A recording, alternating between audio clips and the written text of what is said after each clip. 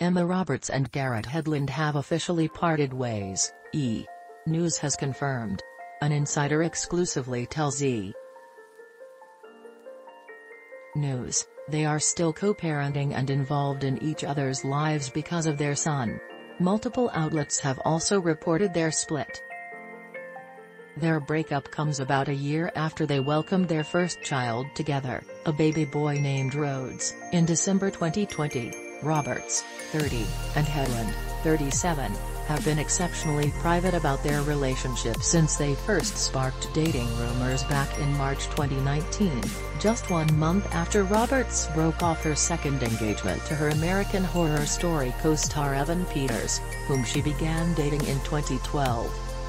Entertainment news at the time, a separate insider shared that Hedlund and Roberts had gone on a few casual dates and were exploring a relationship, but that the two actors definitely weren't anything serious yet. Emma Roberts and Garrett Hedlund, Romance Rewind. I never want to talk about relatio, it's hard enough to be with someone by yourself, let alone with an audience. However, the stars seemingly confirmed their romance just 5 months later in August 2019, when they were spotted laughing and holding hands while out and about in Los Angeles. Yet, it seems that the new year brought challenges. In January 2020, Hedlund was arrested for a DUI and ordered by a judge to seek counseling. After his arrest, a third source revealed that the couple was doing well and that his DUI wasn't something that actually threatened a split between them.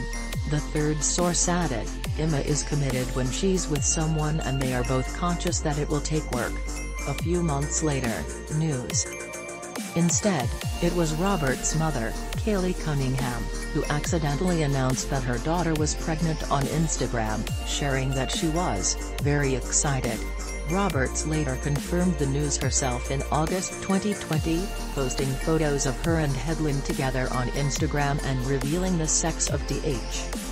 It was a disaster, and I found it all out on a plane, so I couldn't get to her.